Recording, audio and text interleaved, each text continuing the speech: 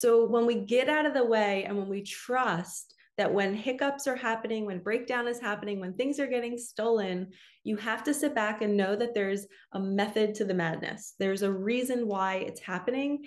And when Hello, you beautiful souls. Welcome back to my channel. My name is Michelle. We talk all things life, love, spirituality, law of attraction, and all of that juicy goodness. In this video, we are going to talk about how magical the universe is when you offer things up to it. I am a huge believer in asking the universe to change me into a woman who can stop if I'm going in the wrong direction, change me into a woman who can take action to maybe start the website, to start the podcast, whatever it is.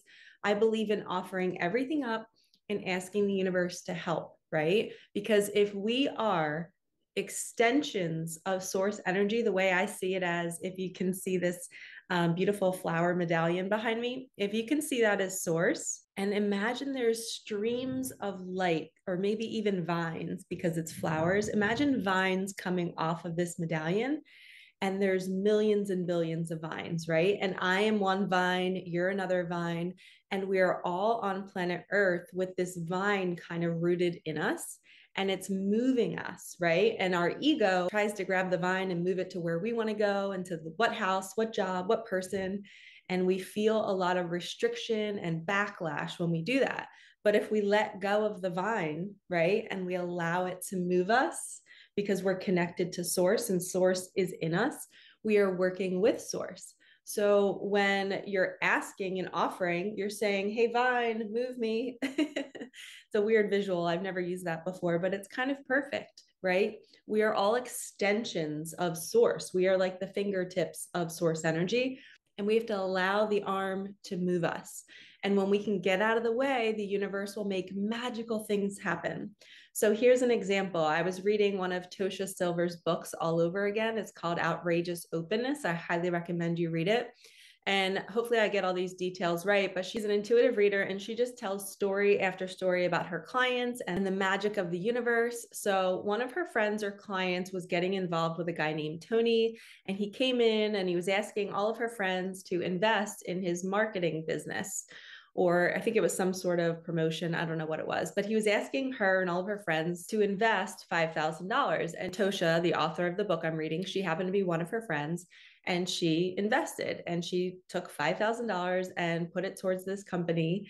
And the guy, Tony, literally scammed them all, and he vanished with an unlisted phone number. Like, there was no way to get in touch with him. Every one of the friends freaked out, went after him, was trying to find him.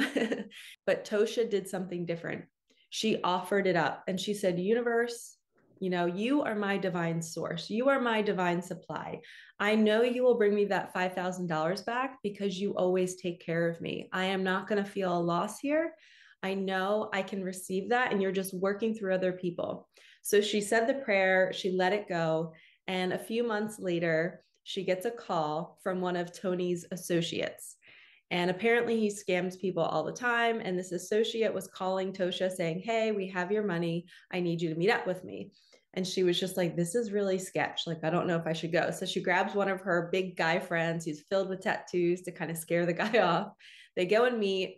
And the associate was really nice. And the associate had a manila envelope with the money in it. And he said, I don't know why I'm doing this. Tony doesn't know why he's doing this. He never returns money, but he was really rattled about taking your money specifically. So because she prayed, and because the universe jumped into Tony's body and forced him to give that money back, it's all an offering. It's a co-creation. The universe can literally make anything happen if you believe it. Even the situations that you just can't see a way out, you're like, there's no way this guy's bringing money back. Out of all the people he took from, he delivered literally cash to Tosha back. So it is wild how when we do not get stressed when something is taken from us, or when we have a big bill to pay, or when something breaks down, if we offer it up and say, universe, you're my divine supply. I know you'll bring this back to me, or I know you'll bring me the funds to pay for this thing. And we fully surrender to the vine that is moving us and allowing us to walk through life feeling protected and provided for. And if you think about the fact that we are connected to source energy, why would it want us to suffer? The ego is what causes the suffering. The ego is what's judging every road that vine is taking us down. If we're going down a different road than we're not used to, and we're like, why are we here? Maybe we're being called to get divorced or to leave a job and it doesn't make sense, but the body is moving in that direction. It's saying, maybe you have anxiety and you're not supposed to be somewhere, but it doesn't make sense to leave. We have to follow the body. The body holds source energy. It's connected to us. It's moving us. So when we say, okay, universe, I'm going to do this thing, I'm going to leave my job, I trust that you will bring me to my next step. And when you make that decision and you resign or you call and say, I'm sorry, I'm putting in my 2 weeks, I'm telling you, the magic starts to unfold because you start to get taken down different roads that lead you to these types of situations where you get $10,000 overnight after you just quit your job. And that $10,000 would have taken you maybe 2 months to earn. And now you have a free 2 months to relax, to heal, to grow. And you have money to sit on while you get your next steps. And this is the beauty of being on the dance floor with the universe. This is the beauty of trusting that you're being led and you have everything inside of you. You just have to kind of step out of the way and let the body move you. When your heart's beating with joy, that's leading you to your next step. When you feel joy, when you feel excitement about something, you're being led by that vine. But when we get in our head and we start thinking, how am I going to make this work? I got to force this, or how can I get more clients, or how can I get my business off the ground, or how can I leave this relationship, or how can I change my partner? You are gripping that vine and you're trying to force it in a direction it is not wanting you to go down. And that's when you get sick. That's when you get exhausted. That's when you're tired of being this character that you're trying to play a role that's not meant for you.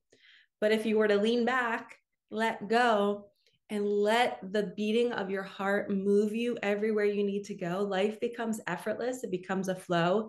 But yes, it can be scary because you have to trust to make that decision when your body is saying, this doesn't feel safe here. We got to move here.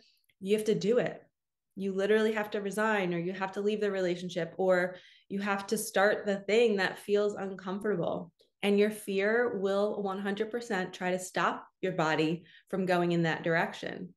Your mind will come in and tell you all the reasons about how you're going to fail. And, what if you're successful, then you're going to lose all your free time, or then you're going to have too much on your plate. You're not going to be able to handle it all, or you're going to be seen and everybody's going to cancel culture you.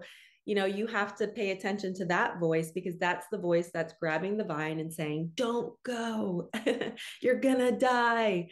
And you have to let go and say, divine source, move me, change me into a woman who can take this action with ease. And I'm telling you guys, so many times on my journey, when I started my YouTube channel and I had to figure out all the small things, like how to do the description box, how to put certain things in my videos, how to attach links, how to create a link tree, how to start my website, how to create a coaching program, how to do all these little things that my brain is not designed to do. I was a teacher. I'm made to perform and to be active and to be funny. And I was not a computer person. I was good with technology and stuff, but I just didn't know the best way to do things revolving my business and marketing. But every night I had anxiety and I would say, universe, jump into my body and change me into a woman who could do this. And the next morning I'd be on my computer for like 3 hours in a row and I'd be doing it. And I would get done and go, oh, that wasn't that hard. But meanwhile, it took me 4 months to start. And I just was like, why didn't I do that sooner? But it's because I prayed. I prayed and I asked to be used as a vessel. And I asked that vine to move me. And when we offer it up and when we ask, it's permission for us to get out of the way, and we actually do it. Universe literally takes over our body and it does it for us. But you have to give it permission to move you. Imagine if that vine was just flat, right? It wasn't moving, it was still. And then as soon as you offer it up and say, universe, move me, the vine awakens and then it starts to move you. If you can keep that visual in your head forever, you are going to master life. You're going to be so in the flow all the time. You're going to be just like Tosha. Money gets taken from you and you just say, okay, vine, universe, could you bring that back to me in whatever way? She wasn't even expecting it to come back from that guy, Tony. She just knew that the universe would bring it back in another way, because it does do that. And here's another example. One time I took my Jeep to go get fixed at the mechanic, and I guess they left my Jeep open overnight and they let my Jeep sit outside. Well, somebody went into my glove box and they stole my insurance card and my registration card. And I called my brother-in-law because he's a detective in that town. And I was like, hey, like, what can somebody do with those two things? I'm like, can they steal my identity? And he was like, no, not really. He's like, I don't know why that happened. Well, the cost to fix my Jeep was $900. And I had been manifesting, universe, could you please pay this bill for me? I don't want to pay it. Well, what happened was I had to go back onto my insurance site to go, get a new card delivered to me. And then I had to get a new registration card. So when I went into my insurance, I saw what I was paying and I was like, you know what, I could probably do better. So I went and quoted another company and I got a new quote. Well, guess what? I switched my insurance that night that my card was stolen. And guess how much money I saved by switching my insurance? $900. Literally, I did the exact math. I saved $900 a year by switching my insurance that night. So the universe was literally bringing me money from a different source to pay for my Jeep to get fixed. It was exactly $900, you guys. I'm not making this up. But it made it happen in the most weird way, like stealing my insurance card and my registration card. And it was harmless, thank God, right? Because the universe was taking care of me. But it drew me to take action. It drew me to go onto the website and to be like, what am I paying? Like, oh my gosh, I had this new awareness and I was being moved.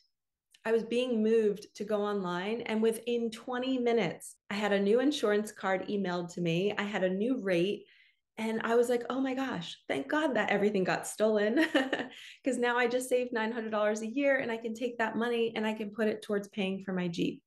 So when we get out of the way and when we trust that when hiccups are happening, when breakdown is happening, when things are getting stolen, you have to sit back and know that there's a method to the madness. There's a reason why it's happening. And when we flow with life like that, it becomes effortless. You're no longer in ego going, oh my gosh, like anybody else would have been going to bed that night, freaking out about their identity, freaking out about, why would somebody do that? They would be going into the mechanic and maybe yelling at the mechanic, how dare you leave my Jeep open? But anyway, it is relaxed energy. We're trusting and having faith that this divine power is serving us in every single moment. The universe is in everything. There's no bad. Everything is for us. Okay. So surrender into that and also be open to being moved. And if you need help, book a session with me, book my mentorship. It is a serious art to learn how to be moved, how to let that vine take you and move you, because your mind is so strong and you've been using your mind your whole life until you awakened. And it's a battle. Sometimes you don't know, is this my mind, my ego telling me to go, or is this my intuition? And that's the part of the journey that I'm really good at, is helping you decipher between the two. So thank you so much for watching. I hope this video helped you. I love hearing stories of the magic, about how things get taken from us and then they come back, or how the universe shows up to provide for us right when we need it. So have faith. It is showing up for you right now in every single moment. You just have to get out of that mind and be moved. All right, lovies, be moved to like, comment, subscribe, and hit that bell so we can get these messages out there for more people to learn how to be moved. We do not want to be doers. We want to be beers. We want to be movers. All right. I'm sending you so much love. All right. Peace out.